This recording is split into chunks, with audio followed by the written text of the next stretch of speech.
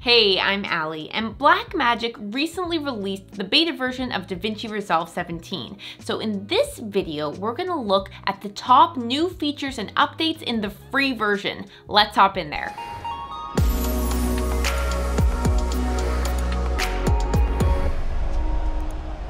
Okay, so first I want to say, with DaVinci Resolve 17's beta version, be sure to save your project often, because it's a bit glitchy and it has crashed on me a few times. So let's start out in the Edit tab. And the first new feature we're going to check out is one of my favorites. It's called hover scrubbing. To check it out, let's make sure our effect library is open by clicking on it. So now when we hover and scrub over any of these effects, we can see what they would look like on our footage without actually having to apply them to our footage. And all these effects continue if you scroll down. As you can see, we have shapes that can be created as a transition, tons of different wipes, fusion transitions, and more, all that you can check out before applying it to your footage just by hover scrubbing. And if for some reason you didn't want to see hover scrub, you could click on these three dots here, click on hover scrub preview so that it no longer has the check mark beside it, and now as you scrub over any of these effects, you're no longer going to see that preview. I actually like hover scrub a lot, so I'm going to turn that back on by clicking it and making sure it's check marked.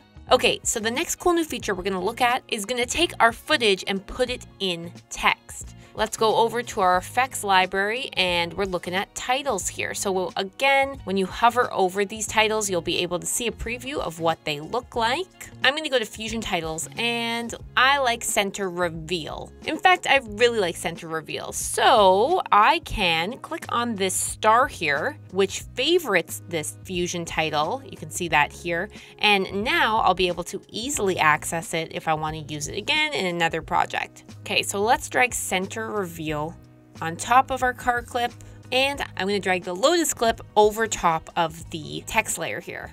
Okay, so we'll select the center reveal text, and in the inspector panel under video title, let's change the sample text to LUTS. Okay, next thing we can do is go over to the font drop down menu, and as we hover over these different font types, you can see what they'll look like before selecting the font you want to use, which is another new, awesome, and very efficient feature. I like the Proxima Nova font because it's a thicker font, so it's going to show more of the footage once we put the footage in it. And so we'll select it. Now let's bring the size of this text way up to around 0.35. Yeah, that's looking good. Click on the settings tab, and where it says composite, in the composite mode drop-down menu, choose alpha. Great, so it's not looking cool yet, but it's about to. Next, let's take the LUTS car footage and drag it on top of the text layer. I'll just select both of these assets and drag them onto the V1 and V2 track for my own organizational purposes. And with the footage selected on our timeline, let's go into composite again, click on the composite drop-down menu again, and now choose foreground. And there we go, we now have our footage inside our text. We can also make some adjustments to how our footage shows by going up to the transform tab. So we could zoom our footage in, for example, and we could also adjust the x-axis and y-axis position of the footage to our liking. This is a cool feature I know I'm going to use a lot myself, to spice up my videos when I have to use text on screen here and there. One feature I'm loving is that we can now easily sync audio right in the timeline. So I have this footage here with camera audio, and I also have external audio. To sync it, you want to make sure that these two different audio waveforms are not on the same track. So we'll move the external audio onto the A2 track. Next thing you're going to do is select both the footage and the external audio that you want to sync. Right click on it, choose auto align clips, and we're going to choose based on waveform so that DaVinci takes both of the audio files that we have selected and moves them into place accordingly. And there you go, just like that, our audio is now synced. Let's have a listen. 256 gig. Super fast SD cards. Yeah. Awesome. So being able to sync audio so quickly is definitely going to speed up your editing workflow. Another new feature is, let's say you want to see the metadata that accompanies any of these clips. What you can do is go up to the top of your screen and click on this icon that is the metadata view. Doing that will show you more information as well as the thumbnail. So it's a good feature if you like seeing additional info about your footage. Personally, I don't like seeing the metadata, so I'm going to click back on the thumbnail grid and drag this panel back over. So another feature that DaVinci has updated is they've made it a lot easier and more efficient to adjust and control the speed of a clip. Okay, I've got this clip of Will here. With it selected, in the inspector panel, we can adjust the speed by clicking on speed change. And where it says speed percentage, we can drag this slider to the left to slow our clip down or to the right to speed it up. You can also click in here and just type the number in. So now this clip is double the speed. Another thing we can do really easily in this speed change panel is reverse the speed of the clip by clicking on this arrow icon here.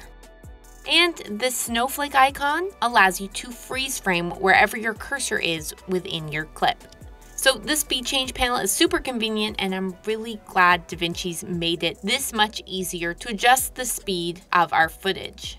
Let's pop over to the Fusion workspace, and if you can't see the keyframes panel, click on keyframes up here, and here it is. So we can now see audio in Fusion. This is awesome if you have an effect that needs to work with the beat in music or come in at a certain point in the audio. And over on the left side where it says media in, click on the drop down menu, and we can now see the left audio and the right audio. And another awesome thing that we can do in Fusion is customize our toolbar. We can do this by right-clicking on it, choosing Customize, Create Toolbar. You can name it. I'll name mine Alli. And by default, you have all the effects already on the toolbar. So if you want to remove ones that you don't use, like let's say, for example, we want to remove this background effect, you can right-click, go to Customize, and remove Group. And that background effect is no longer on our toolbar. If we want to add specific effects that weren't in our toolbar, we could click on Effect Library and drag whichever effect we want onto our toolbar. So I'll drag Blur on, and that's how you customize your Fusion toolbar. And there you go. Those are my top favorite new features and updates in DaVinci Resolve 17's beta-free version.